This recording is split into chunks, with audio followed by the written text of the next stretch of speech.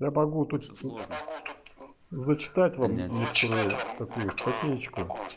Мгм. Сейчас тоже звук выключу. Да, да. Вот, это пишет Шурыгин, такой военный корреспондент, есть там специалист.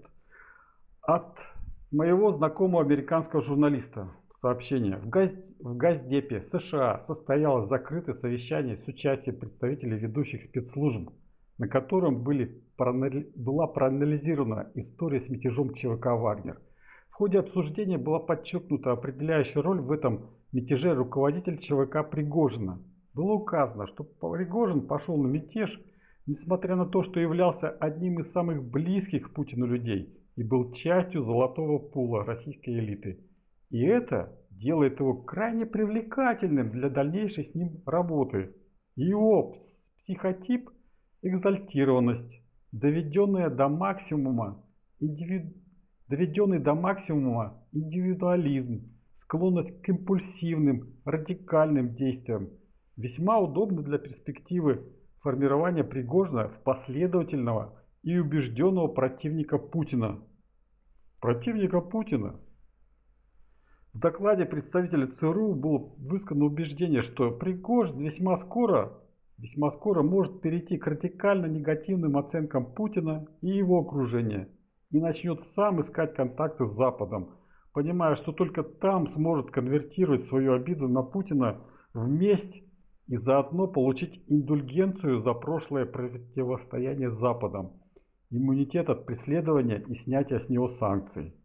Было высказано предположение, что Пригожин не согласится на ограниченный статус своего пребывания в Белоруссии и как только решит вопрос с выводом верных ему сил, вагнеровцев с территории России, постарается покинуть территорию Белоруссии, и это станет ключевым моментом для установления с ним контактов и перевода его в состав российской оппозиции, где он вполне может занять место военного лидера. Как вам такая ситуация? Это вполне предсказуемая ситуация. Представляете, а? Даже я вот сколько, ну, я уже тут 20 лет в Германии живу, просто ситуация предсказуемая очень. Э, Человек просто решил, вот я все, там тот меня кинул, все, мне нечего терять. Мгм. Вот. В принципе, вот, Это психологический такой вот момент, может быть, егоный момент в жизни, что он сам потом поймет, что делать. а тут болото затянет, воронка затянет, он натворит массу всего, понимаете? И как Ну, Путин сказал, для него самое непростительное это предательство, понимаете, да? Вот я отключил звук вам немножко, потому что сам себя не слышит. Поэтому подождите, я еще сейчас выскажу мысль. Вот был такой, и есть такой олигарх там Ходорковский, который там сидел, варежки шил, написал письмо Путину жалостливое, что отпустите меня, пожалуйста, там, поверьте на слово, что туда-сё у меня матушка там помирает, вот так и так. Ну, Путин, он на самом деле добрый человек. Другой ему сказал, да сиди нахрен, никуда тебе там. А он отпустил его. Тот уехал, и ну, несмотря на все свои обещания не творить говна, не делать против России, сейчас является главным лидером оппозиции. Ну, вот так вот. Вот так. То же самое может и, как говорится, и прийти и к тому же самому и Пригожин. Почему нет?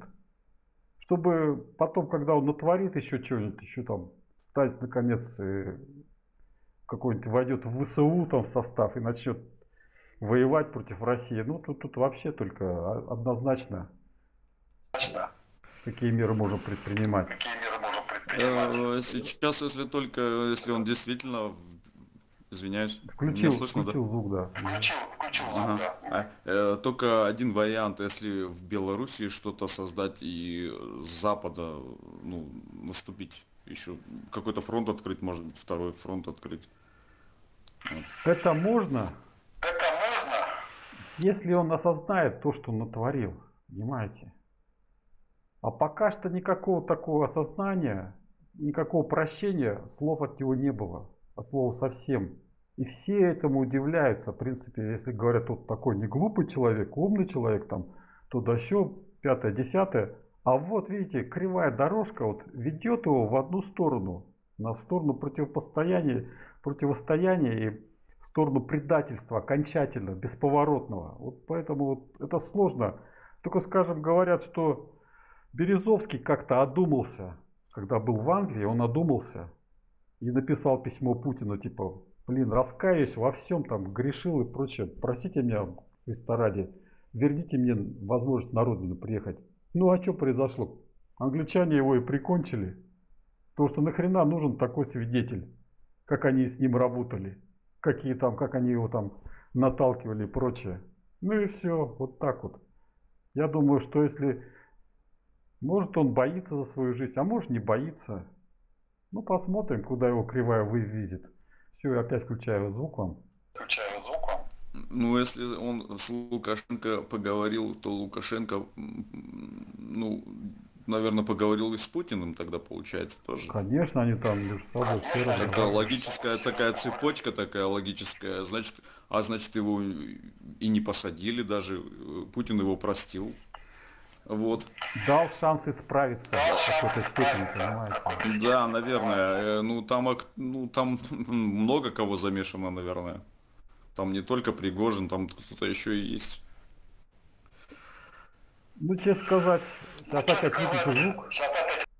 Честно сказать, на мой взгляд, действительно там кто-то замешан, кто-то еще там. Потому что, ну как-то так вот, не было никаких стукачей, грубо говоря. Почему никто не стукнул, вовремя не сказал, почему не донесли, почему-то вообще все вдруг так вот заорганизовалось, что типа американцы как-то знали, а мы не знали. В наших, это самое, войсках никто ничего не докладывает. Что за ерунда, что за ерундень. Да, с таких слов должно было быть однозначно быть уже направлено внимание, особенно этих КГБистов и чекистов наших, на то, что там происходит в этом. Ну, это что за неосознание? Это как так работают наши, это самое, чекисты, как их там называть? Поэтому, наверное, какие-то будут изменения, но когда они будут происходить, непонятно. Возможно, не сразу, потому что сразу надо разобраться, потом дров наломаешь.